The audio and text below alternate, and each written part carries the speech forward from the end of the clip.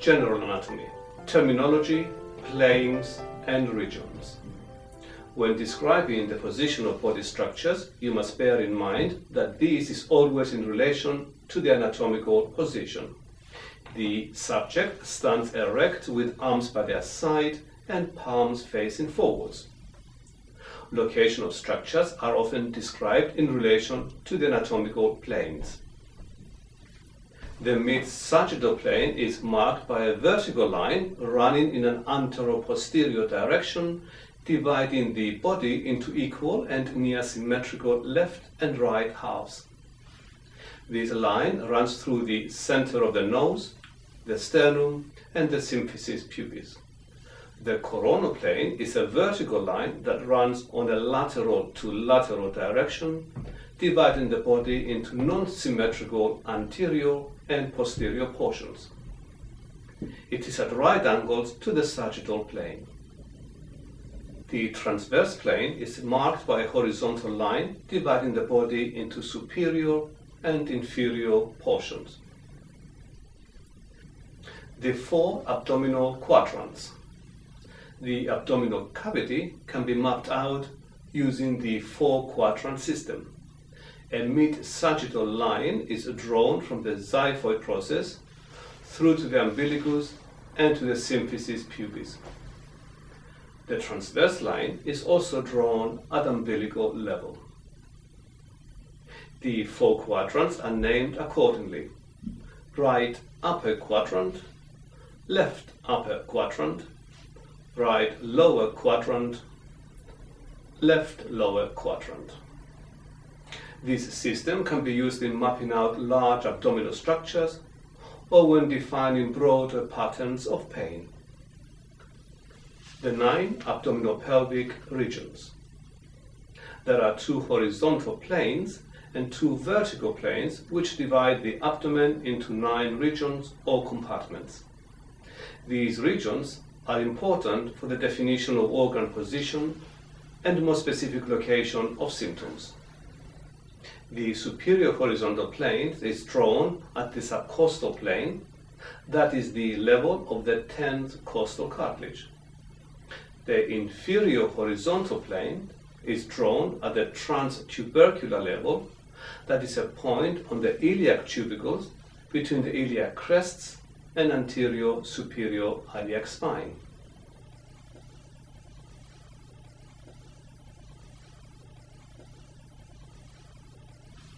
The vertical lines or mid-clavicular planes are formed by 2 parasagittal lines extending downwards from the middle of the clavicles.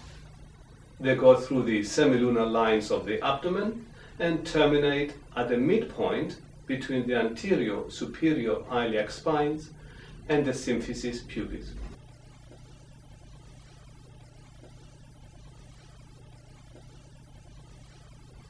The central squares or regions are named the epigastric, umbilical, and hypogastric or pubic.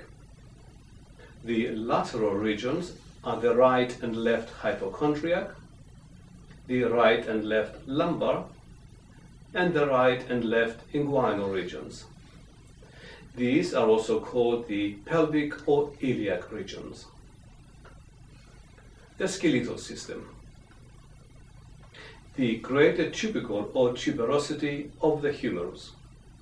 This is located inferolaterally below the arch of the acromion. The coracoid process is slightly medial to the midpoint on this line. It may be identified by placing modest pressure over this region whilst the arm is rotated internally and externally. The lesser tuberosity of the humerus. It is more proximal to the acromioclavicular joint, and in relation to the greater tuberosity, it is slightly more medial and inferior. The lesser tuberosity is just lateral to the coracoid process. Unlike the greater tuberosity, the lesser tuberosity is more difficult to palpate. The coracoid process. It is located inferior to the lateral 1/3 of the clavicle and almost inferiorly to the acromioclavicular joint. It may only be palpated with firm pressure. When you are over it, it will feel slightly tender to deep pressure. It is about 1 centimeter below the clavicle, deep to the medial border of the deltoid muscle. The greater tuberosity, the lesser tuberosity, the coracoid process, the greater tuberosity,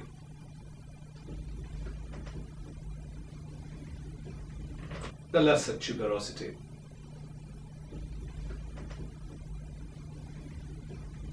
the coracoid process,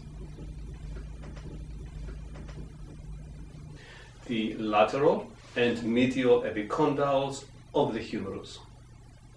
These are bony projections of the distal end of the humerus. The medial epicondyle is larger and more prominent than the lateral epicondyle. The ulnar nerve runs in a groove on the back of the medial epicondyle. The olecranon process of the ulna. This is the most proximal part of the ulna. In the anatomical position, the olecranon process faces directly posteriorly. It is a large, thick, curved, bony eminence, convex posteriorly, upon which the triceps tendon is attached. It can be palpated in the posterior and medial aspect of the elbow joint during flexion and extension movements. The styloid process of the ulna. This is a small and sometimes sensitive projection that can be palpated in the medial aspect of the wrist, just above the crease line. It is partially shielded by the tendons of the flexor and extensor carpi ulnaris. To expose the styloid process of the ulna, deviate the wrist radially or laterally. The head of the radius. This is at the proximal end of the radius, approximately 1 centimeter distal and slightly medial to the lateral epicondyle of the humerus. It has a cylindrical shape, and on its upper surface it has a shallow cup or fovea for the articulation with the capitulum of the humerus. The neck of the radius is defined by a groove which contains the annular ligament in order to give it stability when the radius is rotated along its long axis. The head of the radius may be palpated with a pinch-like hold of the uppermost lateral aspect of the forearm, whilst it is supinated and pronated. The styloid process of the radius. This is located on the lateral aspect of the distal radius. It extends obliquely downwards as a conical projection. It is much wider than its ulnar counterpart. Part of this projection is covered by the brachioradialis muscle. It can be tender due to the presence of the superficial branches of the radial nerve. The proximal carpal row is made up of the scaphoid, lunate, triquetral, and pisiform bones. The pisiform is located just inferior to the styloid process of the ulna. The pisiform is a sesamoid bone. Part of the flexor carpi ulnaris tendon is attached to it. It is anterior to the triquetral bone. The scaphoid bone. This is located laterally and forms the proximal articulation with the radius. Distally, it articulates with the trapezium and trapezoid bones. It forms part of the base of what is referred to as the anatomical snuff box.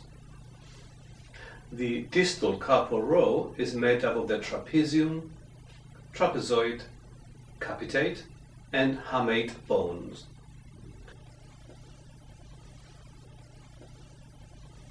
These bones are difficult to distinguish by palpation except from the hook of the hamate. The hamate is located on the medial aspect of the wrist, on the distal carpal row. The hook-like process is located on the volar surface of the hand. It is projected forward and slightly laterally. The flexor retinaculum. This is a tough, fibrous rectangular band attached medially on the hook of the hamate and pisiform. Laterally, it is attached to the scaphoid and trapezium. The metacarpals. These are 5 cylindrical bones made up of a shaft with a proximal base and a distal head. The heads form the knuckle bones when making a fist. They form mobile articulations with the proximal phalanges.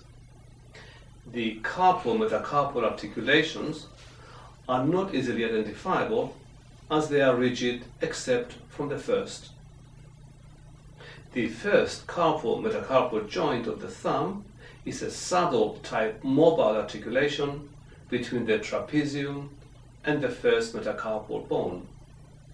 The phalanges, or digits 2 to 5, are made up of 3 segments: a proximal, an intermediate, and a distal phalanx.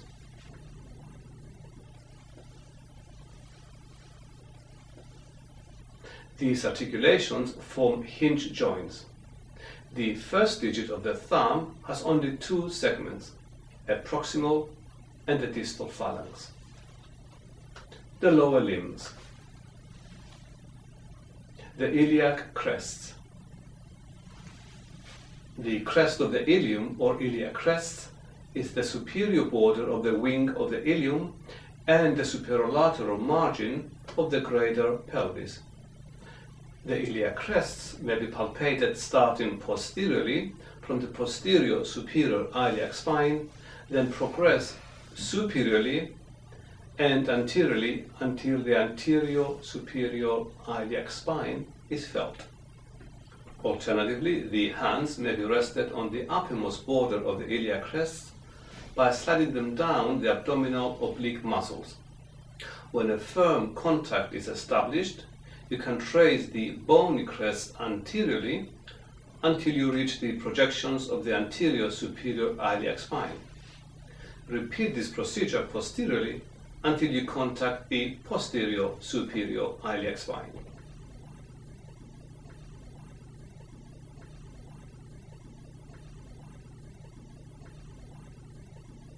The anterior superior iliac spine.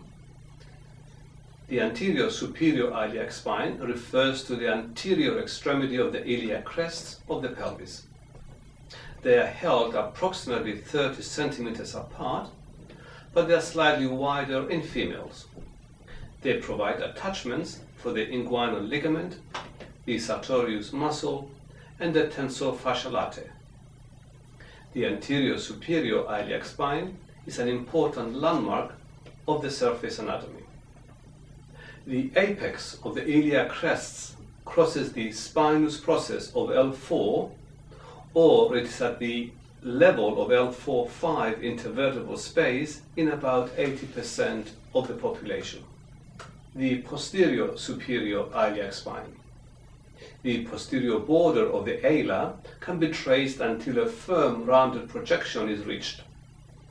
In most individuals, when standing, they may be identified by 2 dimples superior and medial to the glutei muscles. They are commonly referred to as the dimples of Venus.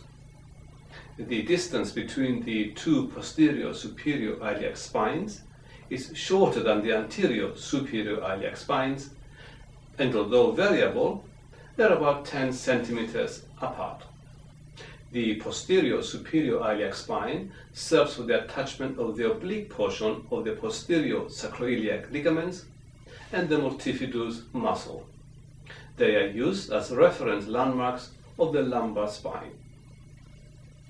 The posterior superior iliac spine crosses the spinous process of S2 more consistently than the iliac crests with the L4, and it is therefore considered a more reliable landmark.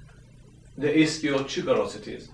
These are two large bony protrusions on the inferior-most margin of the ischium. They are located deep within the glutei and are commonly referred to as the sitting bones. They can be palpated when the patient is prone so that the glutei are more relaxed. You can feel this if they were to sit bolt upright at the edge of the couch with your outstretched palms placed underneath.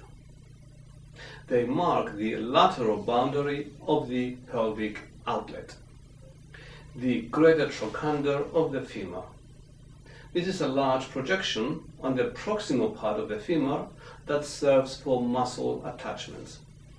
The greater trochanter is located lateral to the hip joint, and they are easy to palpate.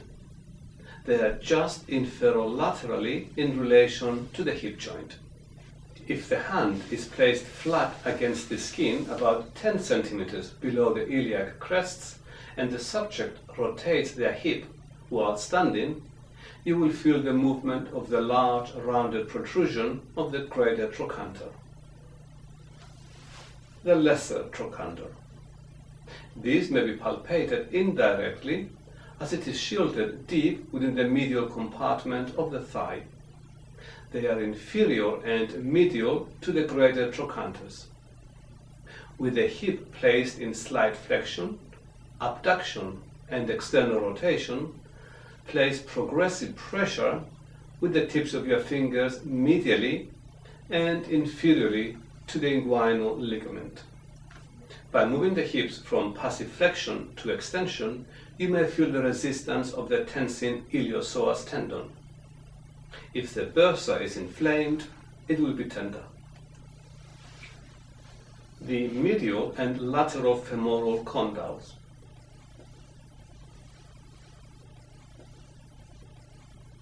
First, let us identify the joint line of the knee.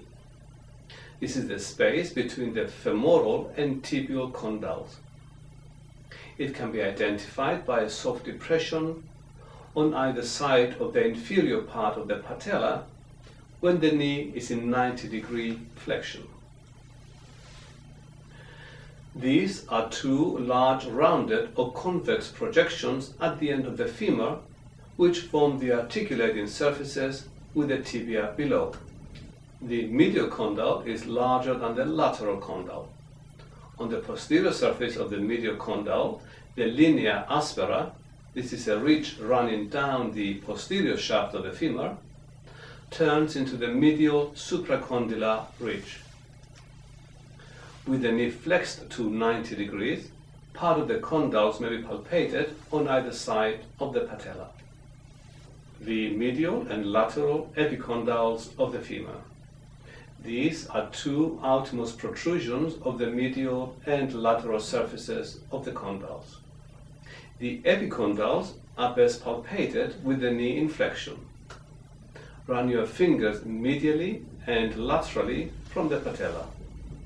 The adductor tubercle forms a slightly larger protrusion on the medial epicondyle, about 2 centimeters proximal to that. The medial and lateral tibial condyles. These are just below the femoral condyles. Their superior surface is flat, forming the tibial plateau. The medial tibial condyle is slightly larger than the lateral. Apart from the posterior borders, the rest of the condyles are easily palpable.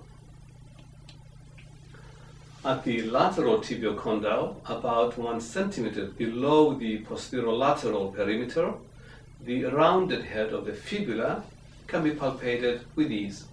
The patella. This sesamoid bone provides attachments for the quadriceps muscles above and the patellar ligament below. When the knee is held in extension, it is mostly situated over the femur in the trochlea between the lateral and medial ridges. The patella is broadened superiorly with a slightly convex superior border but pointed and narrower at its inferior margin. With the knee passively extended, it is easily mobile, but it is rigid when the knee is in flexion. The tibial tuberosity. This is a large rounded protrusion on the proximal anterior aspect of the tibia in line with the patella. It forms the attachment of the patellar ligament. It is more palpable when the knee is flexed. The medial malleolus of the ankle joint. This forms the most distal projection of the tibia. It forms a pyramidal-like process. Its internal surface forms the medial border of the tibio-talar joint, the lateral malleolus of the ankle joint.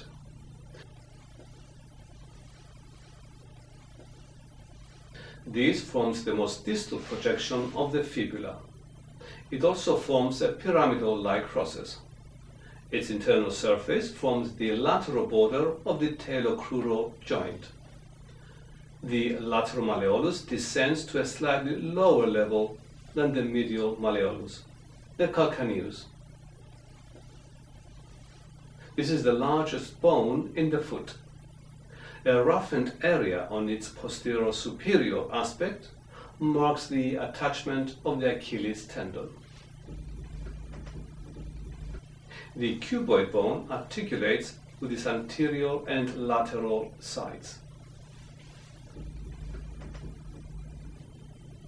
The navicular articulates with its anterior and medial sides. On the medial side of the calcaneum, below the middle talar facet, is the sustentaculum tali. This serves for the attachment of several ligaments. The talus. This bone forms a hinge-like joint located between the malleoli of the tibia and fibula.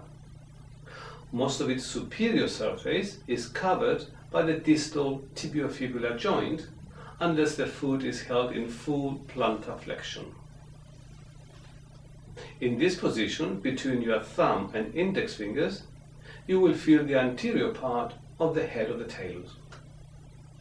Directly anterior to the talus, you can feel the talonavicular joint, the cuboid. This is located laterally within the tarsals of the foot. Its position can be identified by following the extended proximal projection of the fifth metatarsal. At the end of this bony projection is a soft indentation marking the location of the cuboid. Anteriorly, the cuboid articulates with the fourth and fifth metatarsals. Posteriorly, it articulates with the calcaneus. On the medial surface, it articulates with both the lateral cuneiform and the navicular bones. Anteriorly, the cuboid articulates with the fourth and fifth metatarsals. Posteriorly, it articulates with the calcaneus. On the medial surface, it articulates with both the lateral cuneiform and the navicular bones. The navicula. It is located on the medial side of the foot, forming the apex of the medial arch. Proximally, it articulates with the talus and distally with the three cuneiform bones. Laterally, it articulates with the cuboid. The navicula can be identified along its medial border by finding its prominent tuberosity about 2.5 centimeters obliquely anteriorly and inferiorly to the medial malleolus. The navicula. It is located on the medial side of the foot, forming the apex of the medial arch. Proximally, it articulates with the talus and distally with the three cuneiform bones. Laterally, it articulates with the cuboid. The navicula can be identified along its medial border by finding its prominent tuberosity about 2.5 centimeters obliquely anteriorly and inferiorly to the medial malleolus. The metatarsals. These are 5 long bones slightly convex superiorly. They form a rigid platform for the forefoot.